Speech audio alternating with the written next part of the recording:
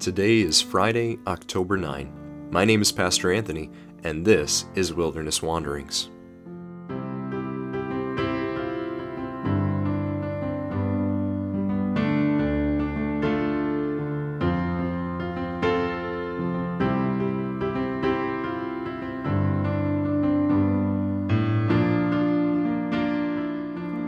Today our text comes from Nehemiah 1.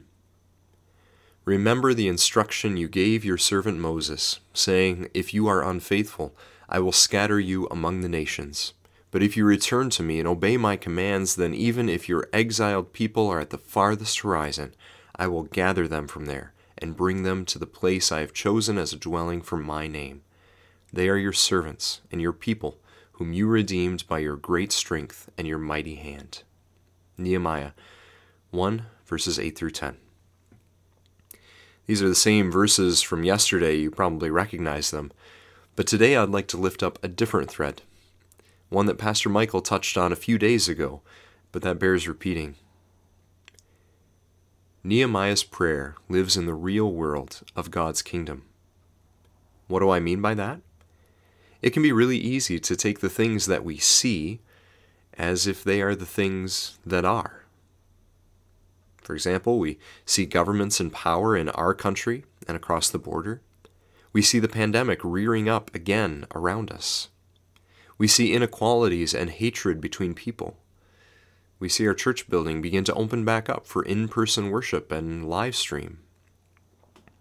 But not all of these things are as they appear to be.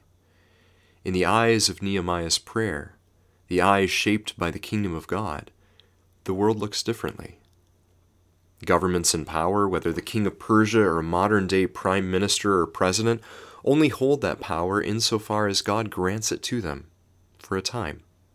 But always the Lord is the true king, the true holder of power.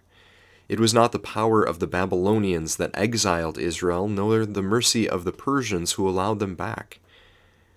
It was them, but it was always the Lord their God working in the events of history and through the powers of this world to accomplish the things that he had decreed, as Nehemiah says. Evil and suffering, likewise, even this current pandemic, are not the way God created this world to be, and thus they are not fixed and immovable realities. Instead, evil and suffering are things that somehow, strangely, God can, and it sometimes does, and at other times does not, intervene in, but are things that he can and does work through, and things that in the end he will expunge from his renewed creation, because evil and suffering have never been part of his intention for life. And that includes enmity and injustice between peoples. Racism has no place in the kingdom of God. As for Jesus' church, it's Jesus' church. As Pastor Michael reminded us yesterday, Jesus himself has become our temple. The place where we meet with God is in and through him. And he is the one that creates, builds, sustains, and preserves his church by his own goodwill and pleasure for the sake of his glory, even through a pandemic. And Jesus does not only dwell inside our church buildings, he is with us wherever we are, doing his work among his people. We are participants, and we have a place, and we are invited to put our own hands to the work of being this community of his church, but always with our eyes on Jesus, who reminds us that there is more at work, more going on, than just what we see and just what we ourselves are doing. There are lots of worrisome things afoot right now, and going back to church this coming Sunday is going to be strange. It won't be what we are used to. But through the lens of the real world, the world of the kingdom of God, we are reminded that Jesus is still on his throne, that God is still God, and that the Spirit is still at work. And that real world is our world, just seen differently, through the eyes of faith, through the eyes of prayer.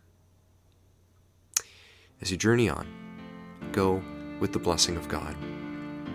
May the peace of the Lord Christ go with you, wherever he may send you. May he guide you through the wilderness, protect you through the storm. May he bring you home rejoicing at the wonders he has shown you. May He bring you home rejoicing once again into our doors.